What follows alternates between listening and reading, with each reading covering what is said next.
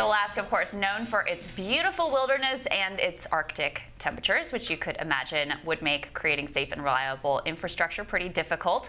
One Alaskan city has a plan that the mayor of Nome, Alaska, says should be matched across the state. So they're currently working on plans for Alaska's northernmost deepwater port, which he says would help diversify Alaska's economy.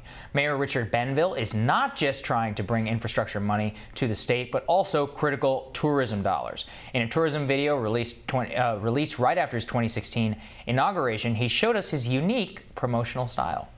Life is wonderful. My name is Richard Beneville, and I'm fortunate enough and happy and proud to be the mayor of Nome. You gotta go? No, well, I got clients in just a little bit. I have a tour company. Hello. Hello, Central. We can just kind of walk around a little bit. Wasn't that an unabashed plug? Okay. Uptown. The arts are indicative of the culture, and skin sewing is not easy. So here to discuss Nome's infrastructure and more is the mayor himself. Thank you so much for joining us, sir. My absolute pleasure. So, Mr. Mayor, tell us about this infrastructure project that's going on. As I understand it, it's last year 785 vessels came through when 30 years ago it was only built to accommodate 40 or 50. That's called climate change. Right. And it's having an incredible effect on the far north. Just a couple of statements to kind of set a stage, if you will. Please. There are only two ways to get from the Atlantic Ocean to the Pacific Ocean by water in the northern hemisphere. And they are the Panama Canal, and the other one is the Bering Strait. And I live about 70 miles from the Bering Strait. And where it is more accessible to get into the Arctic Ocean. I was just in New York City the last several days. The temperature in New York was about 2 degrees different than the temperature in Nome.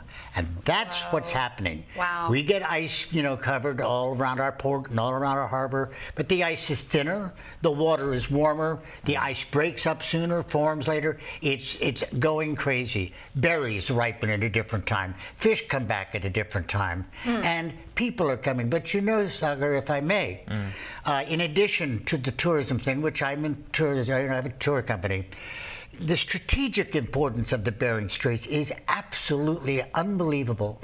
The state of Alaska has more than half of the coastline of the entire United States of America. Incredible. Right. That blows my mind. Yeah. And with that goes a huge risk. I'm an old man. I grew up in the Cold War. My father was in the Air Force. He was a dentist in the Air Force. I remember the Cold War.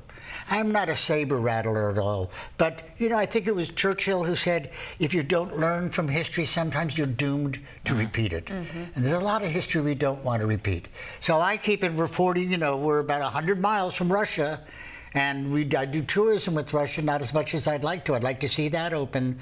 But from resources, accessibility of the Arctic Ocean, and we have a thing called the Polar Code. And the Polar Code does not allow ships to bring in heavy fuel, all of these different types of waste. So what is happening is really incredible. Well, this is interesting because it almost seems as if climate change has made your city more accessible. Is that right? Is that it has in made a sense, right? So it has made traffic on the Bering Strait. So Secretary of State Mike Pompeo actually made this point a couple of days ago. He said that actually warming temperatures in the Arctic are making it so that the Trans-Arctic Passage is made easier, and it will create new opportunities there. Lots of new opportunities.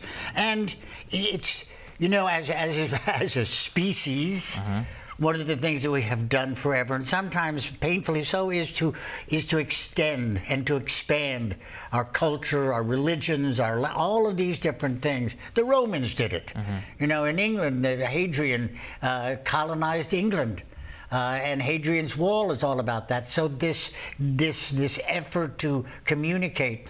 I am fortunate as mayor that I go to a lot of conventions and symposiums in Arctic countries. Norway, Finland, Greenland, Iceland. Iceland's very cool. They're all very cool. They're all wonderful. And my takeaway is the same. The Swedes, the Norwegians, the Icelanders, the Greenlandic people, the Norwegians are not looking at the future. They're in it. They are in it as we speak. In the United States of America, unfortunately, we're slow to go. Icebreakers, we have one, and half the time it's in Antarctica.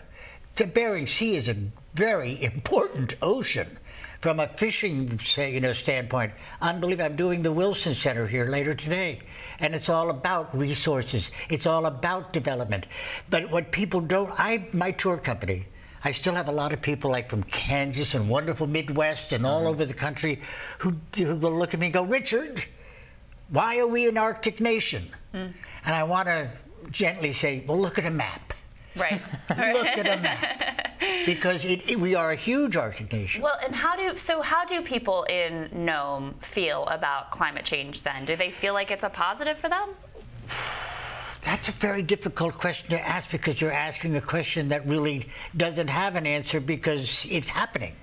It's a fact. Whether it's good or bad. The demographic of Nome, Alaska, 3,850 people, not connected by road. We're 550 miles to the nearest highway. Wow. That's not a lot of people. We are 58% Native Alaskan.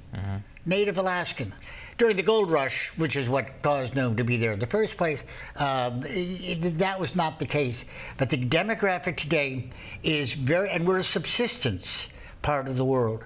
People hunt and fish and do those things because that's the culture that's been 10,000 years. That's amazing. So to many, and we sit, the Nome has a seat on the Arctic's Waterway Safety Committee, which is about the effort to preserve subsistence. But with climate change, fish are going differently, coming differently. All of we had a cold spot in the Bering Sea not far from Nome that has disappeared.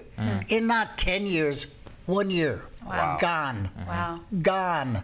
So fish that would normally be there are migrating north. So there's these incredible changes that are coming. So how do they feel? I think expectant.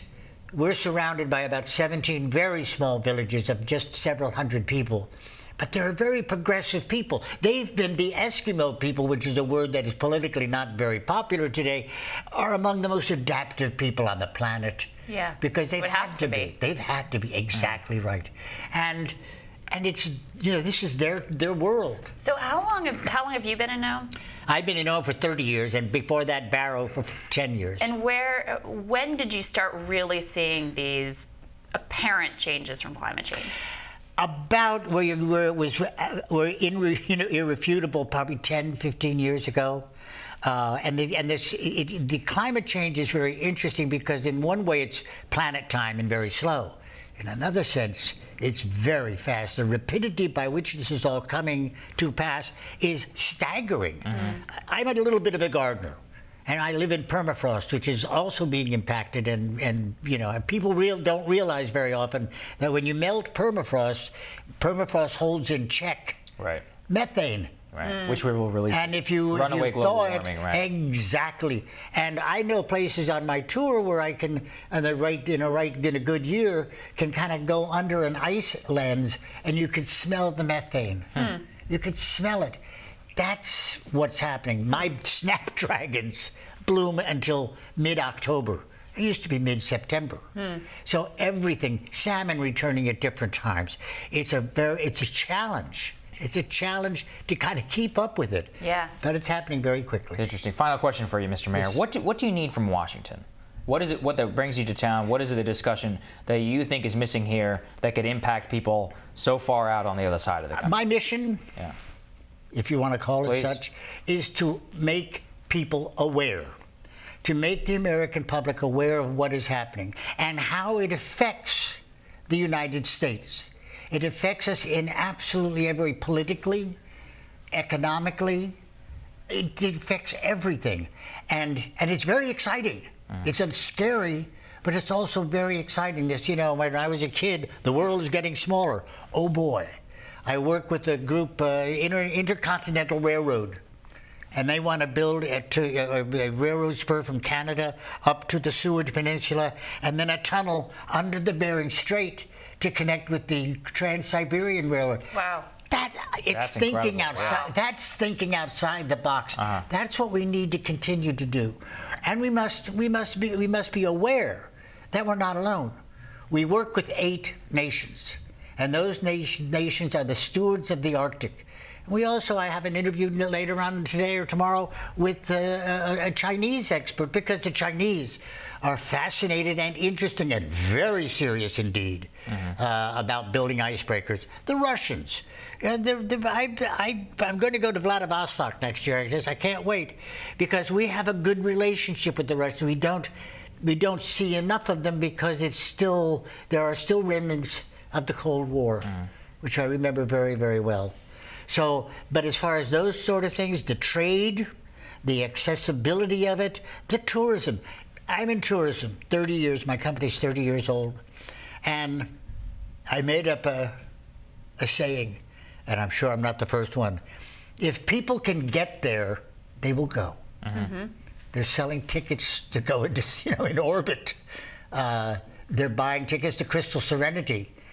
3 years ago, it came through Nome. 1,000 people, the largest ship ever to go through the Northwest Passage.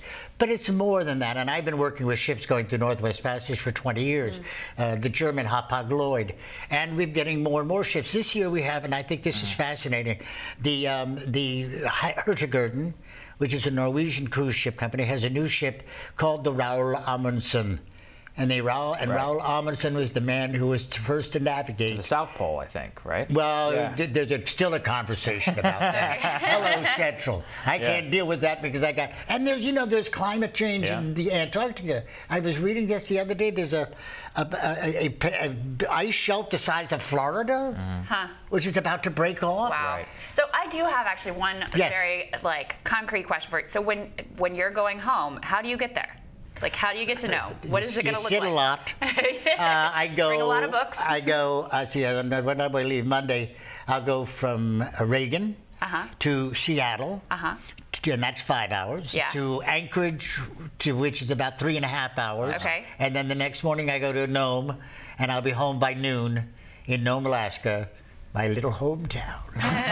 Love there you go. Thank you very much, Mr. Mayor. My pleasure. Thank you for having me, and thank you for your very good question. Thank you, sir. We'll have more Rising after this.